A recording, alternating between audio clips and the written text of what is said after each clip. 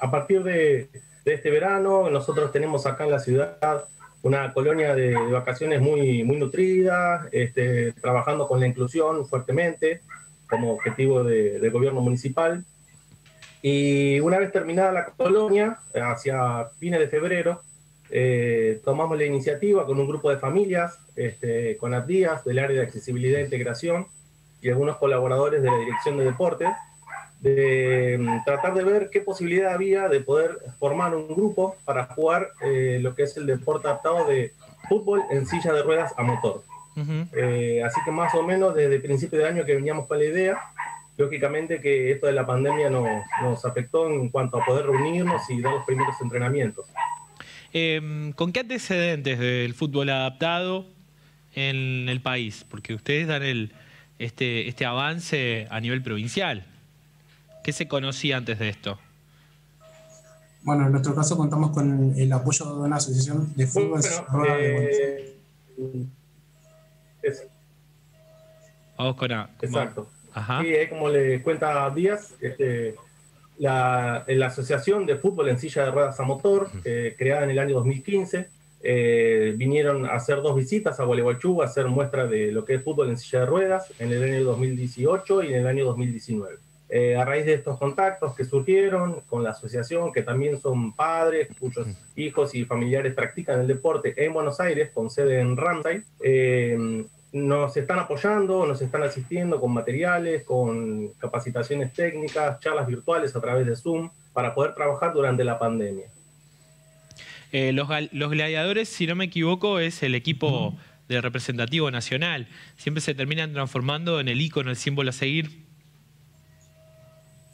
Sí, exactamente. Los gladiadores forman parte de lo que es la Asociación de Fútbol en Silla de Ruedas a Motor, y bueno, son los que están llevando adelante la lanza, digamos, de la actividad, que es una actividad incipiente, que se está comenzando de a poco a practicar, y que aquí en la ciudad hemos reunido un grupo de aproximadamente 15 familias, destacando que cada una de las sillas tiene que estar motorizada y funcionando con una batería, ¿no es cierto? No pueden ser las sillas convencionales. Ah, bien, esa motor. Lleva una protección, las sillas, Esa motor.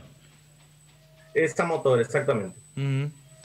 Abdías, y bueno, contame sobre esta adhesión que ha sido muy buena y cómo fueron articulando para que se instale esta idea y fundamentalmente puedan avanzar. Bueno, básicamente, como les comentaba el profe, los mentores en este caso fueron la Asociación de los Gladiadores, ¿no es cierto?, de Buenos Aires.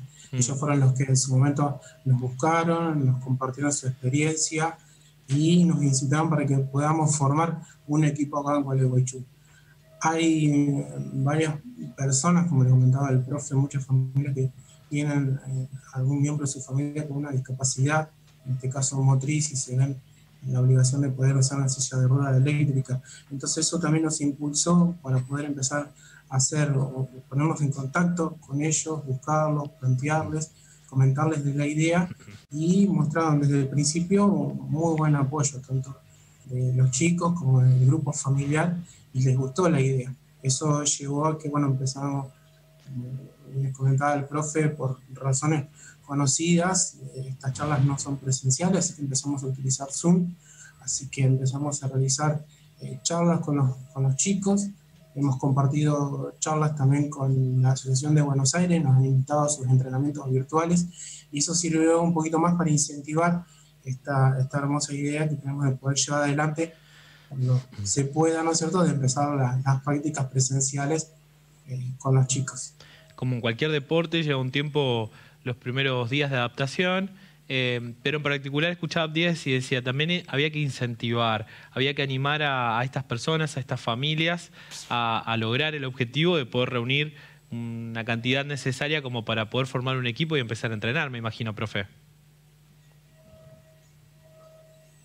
Sí, lógicamente no es fácil los comienzos. Por suerte, Abdías, que él está permanentemente trabajando en el área, tiene los datos y los contactos de las personas que podrían llegar a integrar esta actividad. Recordemos que la condición es que tengan una silla de ruedas a motor, y que quizás no es fácil porque si no le funciona la batería, se rompe el joystick, y bueno, siempre hay esas complicaciones que son propias de esta actividad, dado que de fútbol de silla de ruedas a motor son muy pocas las actividades que hay, y entonces ese fue el objetivo que se planteó desde el principio de año, junto con el área de accesibilidad e integración y la dirección de deportes, de poder avanzar en una propuesta en donde lo primero que vimos fue las familias que se iban sumando, como vos decís, lo de la motivación fue, digamos, la noticia que en marzo íbamos a comenzar, y después un poco se apagó. Por eso, como comentaba Abdías, gracias a la colaboración y el apoyo de la asociación, pudimos generar esta serie de charlas virtuales, charlas técnicas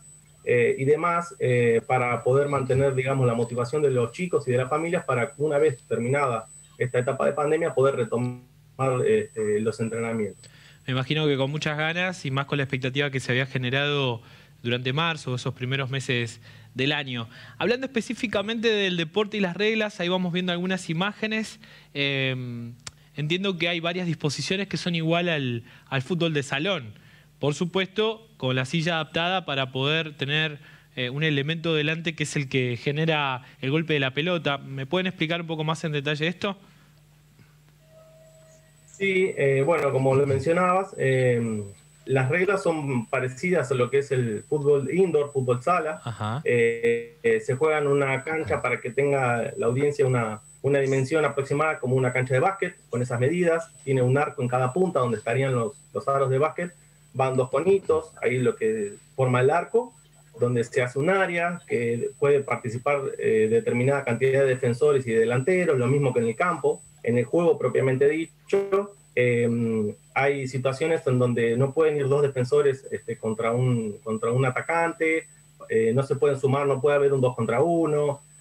La pelota se golpea con el canasto, como comentabas. La pelota es una pelota especial que tiene unos 33 centímetros aproximadamente, entonces se patea de costado, ¿sí? La silla se maneja hacia los laterales para imprimirle potencia a la pelota, y se conduce de frente o para hacer los pases también como en el fútbol convencional. Bien, con un arquero para cada equipo y entiendo que son 4 jugadores por equipo. Exactamente. Exactamente, sí. ¿Díaz? Sí, sí, y te quería agregar algo que habías mencionado, que les había mencionado Gustavo, que la idea desde el área fue fomentar esta actividad para poder incluir a los chicos con esta clase de discapacidad que se desenvuelven en sus sillas de ruedas. El objetivo principal de la actividad desde el área fue propulsarla con esa idea, ¿no es cierto?, de poder integrar a estos chicos para que puedan desempeñar una actividad, se puedan sentir incluidos y puedan pasar un buen momento, no solo ellos, sino también las familias. Sí, la manera de garantizar también es tener los recursos necesarios, como lo decían antes, por eso es importante el apoyo que se está recibiendo.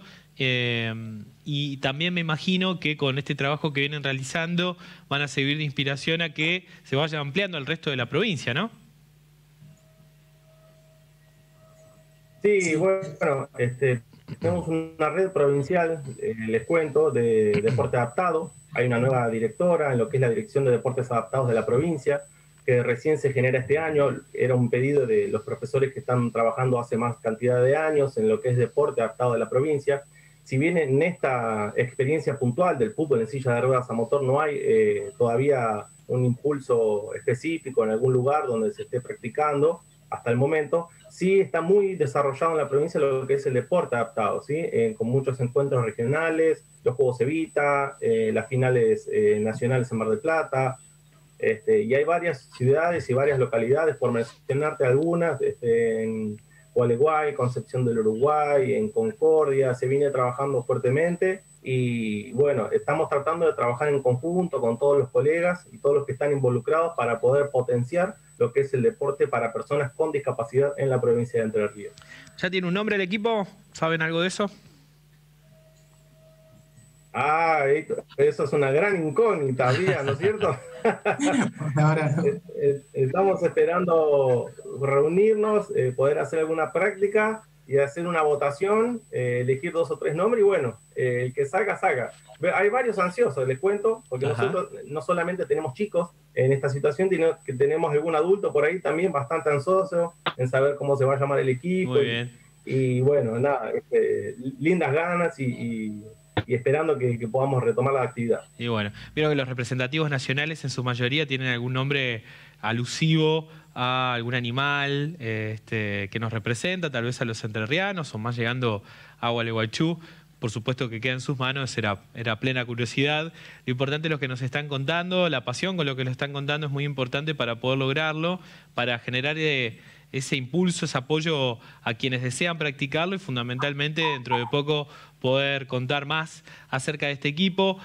Muy interesante también el trabajo que se viene haciendo a nivel provincial y esperamos poder seguir hablando de más conformaciones de equipo en el territorio provincial. A los dos felicitaciones por coordinar todo esto, saludos a todo el resto del equipo y como decía antes, espero que dentro de poco estemos hablando nuevamente de cómo sigue la actividad y cómo se va desarrollando el trabajo de este equipo, que sin lugar a dudas marca un inicio en la provincia de Entre Ríos. Bueno, muchísimas gracias de mi parte, saludarlos, gracias por visibilizar todo el trabajo que se viene realizando, que como mencionaste mejora la percepción y la posibilidad y la imagen corporal de las personas con discapacidad para poder generar una mayor independencia en las acciones de la vida cotidiana. Eso es lo que buscamos con cada actividad.